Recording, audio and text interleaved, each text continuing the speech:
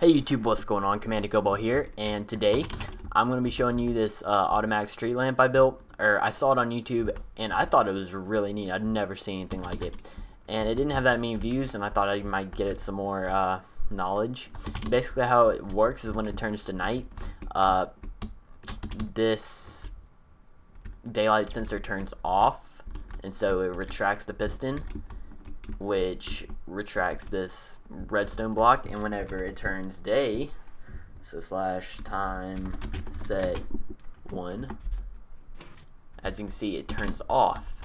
And I think it's really neat for like villages and stuff, and even if you wanted to, you could hide, well, maybe you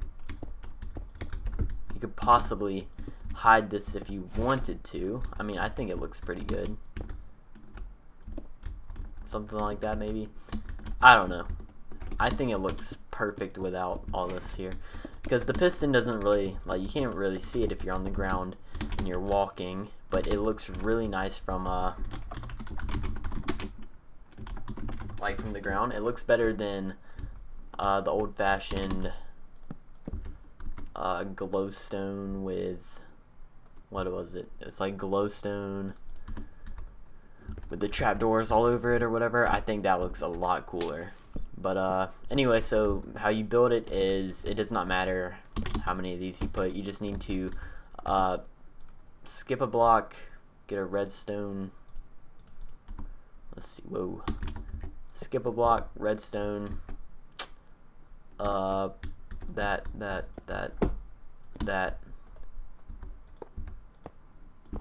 and then put a piston right here.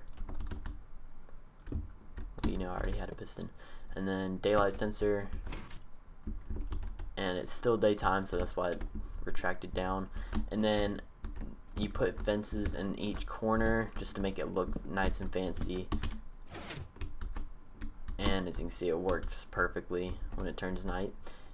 And yeah, so basically just did this around the whole thing.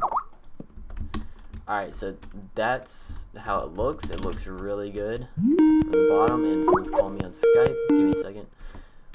And yeah, so I hope you guys enjoyed this tutorial. This works flawlessly because of this new invention with the new 1.5, and it works really great. So thanks for watching, guys. Please like, comment, and subscribe. Many more Minecraft videos coming soon. Thanks, see ya.